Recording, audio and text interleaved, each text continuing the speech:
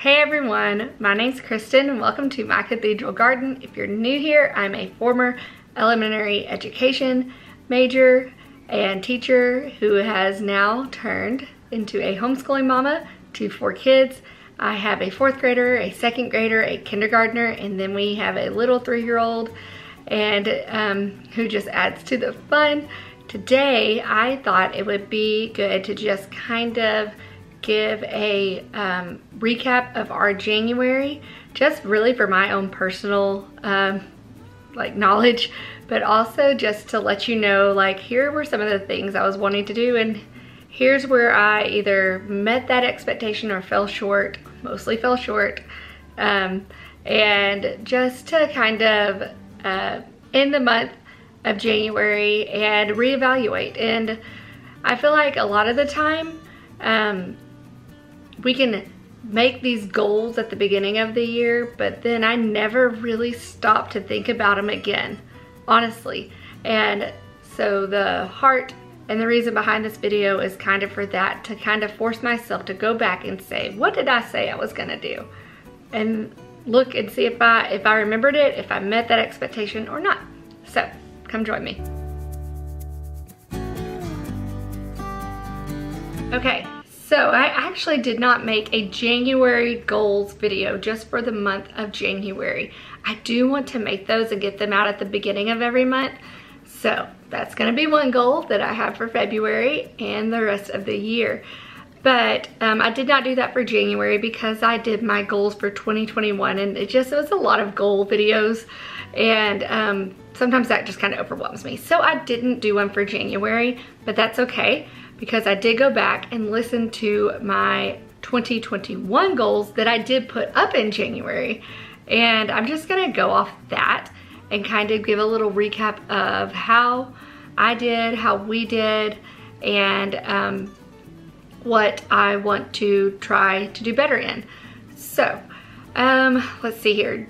In my January 2021 goals video, I talked about how I wanted to read more and how I wanted to read 24 to 40 books this year. And the video I did about mom book favorites, I set my Goodreads goal at 36, and that would be 3 books a month.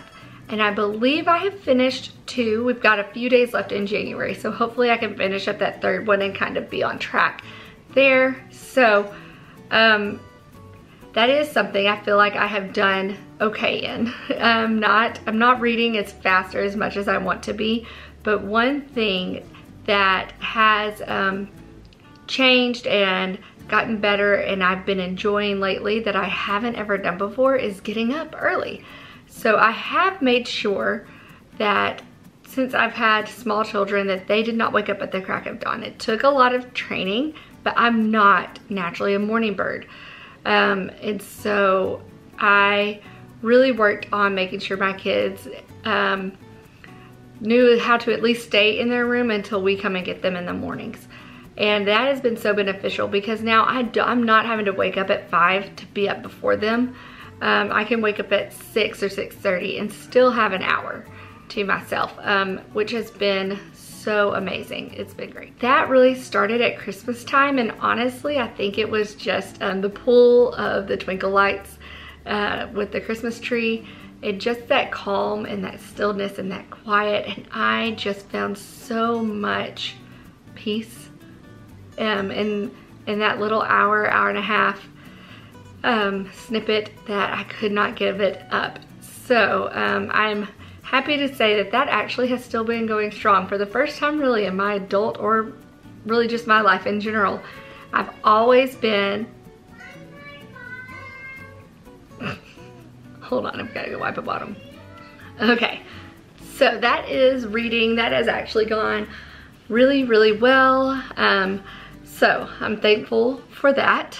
Let's move into our homeschooling goals and what all has happened in January. So I really feel like we came back and just hit our stride in January, which is such a good feeling. We are starting to like move just in more of a routine. Now, granted, I'm still saying, okay, it's time to do your math. Okay, let's do this. But it's moving quicker My second grader is beginning to read much more fluently and can kind of be able to read his own instructions and things like that. That always makes life easier. So I am thankful that that part is getting easier. We're starting to go faster. So I'm super grateful for that. What I would like to do for, well, that's gonna be a February video. I'm super grateful for that. One of the things that we have not done as well is cultivating their own interest as much. So I am going to be looking into ways to fix this and maybe like lead out on that in some way, probably by searching for a unit study that we can do together and kind of maybe learn together what that means to research something, to learn about one specific thing that is not the 3 R's, you know, writing, reading, and arithmetic type of deal. So I think, honestly, I'm not really sure how to do that, and I know I haven't taught them how to do that. So I am looking forward to that, and I'm gonna talk about that in my February video of how I'm hoping to accomplish it. So be on the lookout for that one. So that is one thing that we did not really do as well as I wanted to, but hopefully there will be a solution coming. As far as homemaking goals, I did bake more bread, slightly more, I think 2 loaves. And I did bake some cookies and things like that. So the whole month did not go by without me doing something or making something in the kitchen besides just dinners and lunches, you know, the necessities, which is good. That was my goal.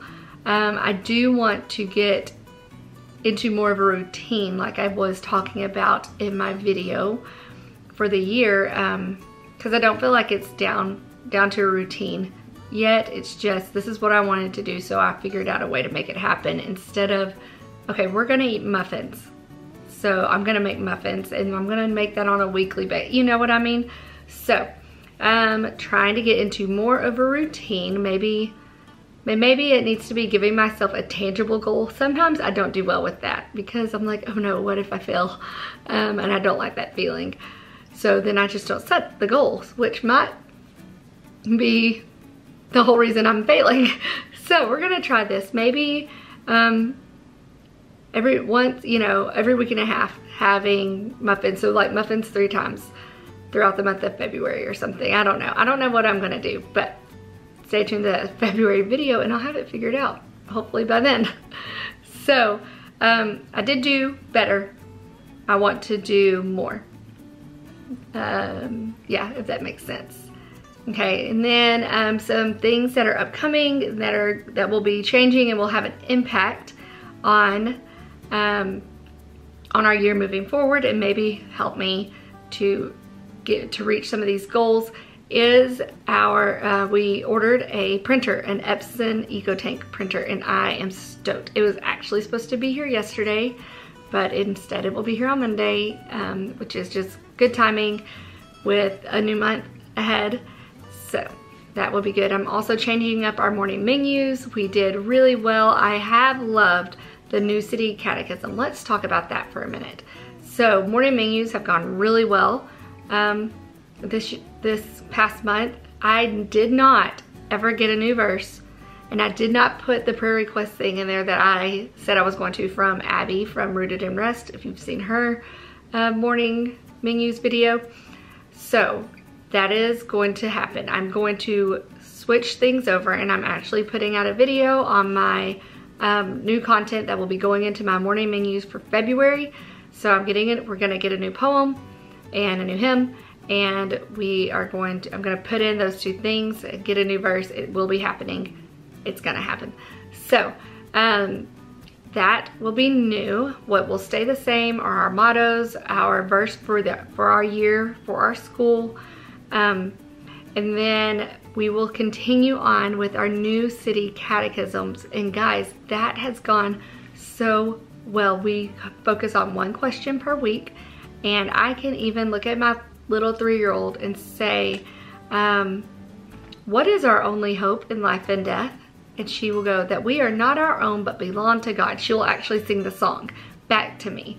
And then I can look at my 8-year-old and say, what is God? And he can look at me and see, he'll probably sing the song back to me, but he'll say, God is the creator of everyone and everything. And every day we just go over the question, the answer, we sing the song that goes with it. I read them the verse that corresponds with that particular truth, and then they have a little commentary section, and I'll just read them little snippets. It might take us 2 minutes total. And the point right now, while they are this small, is not complete understanding. I mean, we talked about the Trinity one week. Adults don't understand the Trinity. So it's not necessarily that they are understanding exactly what the phrases they are saying mean and how that affects their lives, you know, and all of these grand things and ideas that I'm having the joy of thinking about myself as an adult. But the point is that they know it, and they can say it, and they can ponder it as they grow and as their minds develop more. It will already be in their heart. So that is what I'm after, not necessarily complete understanding, because they're just not at that right age. But the knowledge getting down into their hearts, that's what I'm after right now. So that's why it only takes 2 minutes, because I mean, you can, theology, you can unpack a lot, but for right now, 2 to 3 minutes has been great. We also have taken our Christmas cards and we are pulling out one every week and praying for that particular family, and that has been so much fun. I usually pray, I usually have them pray for that family so they can get into the habit of praying for others. And then towards the end of the week, I will, if I know that family more on a personal level, like sometimes you get Christmas cards and you're like, I'm not on a texting basis with you, but a lot of them I am. And so I will text them and say, hey, we pulled out your Christmas card and we have been praying over you this week. Just thought I would let you know that someone is praying and thinking about you. Is there anything we can be praying for specifically? And I make sure that I let them know it's me and my children, you know, so, because some things, you know, adults can share with one another, but no, kids don't need to know. So that has been a huge blessing, and it's something I've said I wanted to do every year and just haven't, but now there's a time and a spot for it, and I'm glad. So those have gone really, really well. We are adding in some new writing and things for the upcoming month, so once again that will be in February. I'm going down the list mentally in my head, and I think that's about it, guys. So thanks so much for coming along, for helping me to be accountable. We had a really good January. We really did. And January is not always easy, especially for me. There's not a whole lot of natural light in the house that we live in right now. It's kind of choppy and it faces the wrong way, so it doesn't really get morning or evening light, you know what I mean? And there's just not a lot of windows. And the one window that we do have, for instance, in our living room, it's covered by the back patio, like completely. So there's no natural light that gets in there at all. That's it. So winter here can be hard for me in this house, but this January has been so good. And I think it was the effort that I put forward going into the month. So that really does give me some motivation to continue on. Oh yes, I did not organize a single thing either. So failing in that area too. All right, I think that's it. Thank y'all so much for tagging along. If you want to, you can find me on Instagram, and I just kind of pop in and out of there randomly, mostly on stories. I'm trying to get better at posts. It's just my brain. So and come say hello. I love talking to y'all there and kind of meeting new people and all those things. And you can comment below and let me know how you have done in January, how you feel you've done. And if you don't mind hitting the subscribe button, and if you like this video, giving me a thumbs up, and I will see you next time. All right, bye guys.